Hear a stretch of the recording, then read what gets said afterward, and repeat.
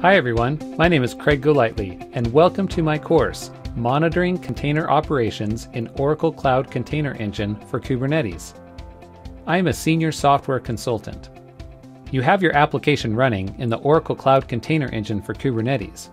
What do you do when something goes wrong and you need to investigate events related to the cluster configuration? Better yet, how can you be proactive in monitoring actions that can affect your container operations?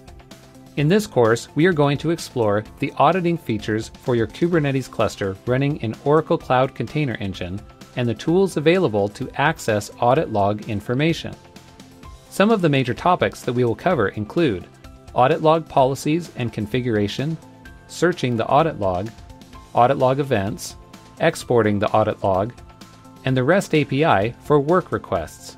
By the end of this course, you will be able to monitor cluster events in the Web Console or REST API and export the information you need for visibility into your cluster operations.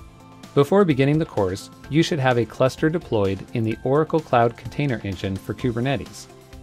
I hope you'll join me on this journey to learn about monitoring and auditing container operations with the Monitoring Container Operations in Oracle Cloud Container Engine for Kubernetes course at Pluralsight.